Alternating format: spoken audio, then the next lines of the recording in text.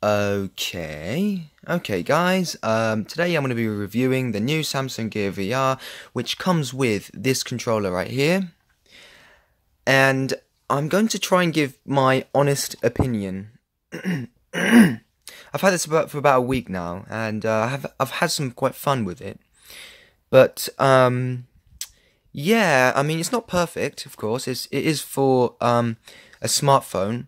So you can't really expect the quality you get from the HTC Vive or the Sony PlayStation VR.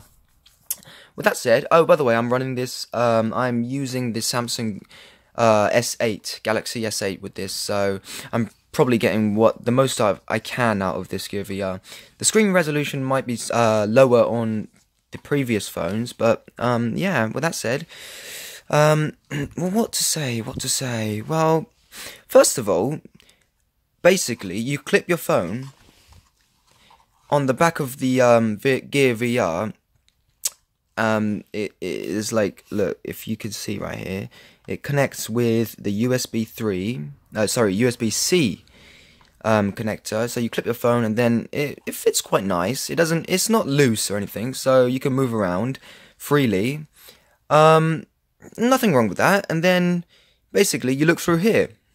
And one good thing is that it really is lightweight. I mean, I didn't have any trouble putting it on at all. This fits my head really comfortably as well. You can adjust it, of course. And it's just so lightweight. I mean, if I let go of this, it'll probably float off. Nah, I'm joking.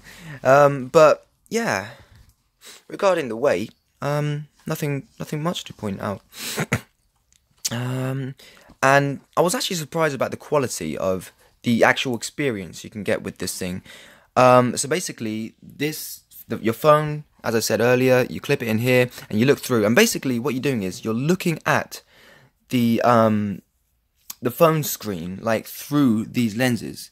So the picture isn't like as you would see. It's nothing like 4K, but it's acceptable. You can see, like, if you look really closely, there are like small pixelated dots, but it's yeah, it might be bothersome for some people, but I wouldn't really use it for a long period. I think it's best to take a break between each half hour.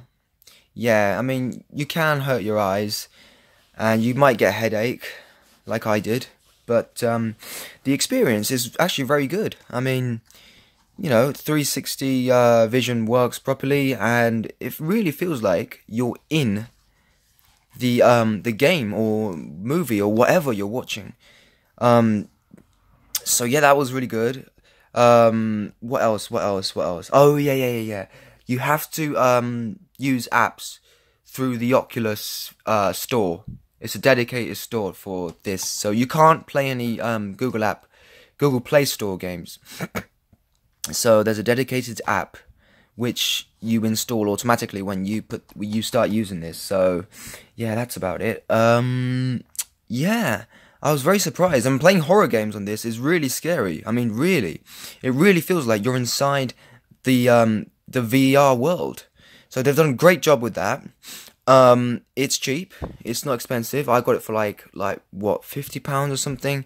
And this controller is it's good. It's not perfect, but it's good. I mean, if you're new to VR and you've got a Samsung phone, Samsung S6 and above, then you should get this. Okay, it's the quickest and cheapest way to get into VR, and it's good quality.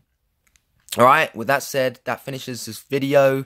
Thanks for watching, and I hope you found it helpful. Yeah, cheers.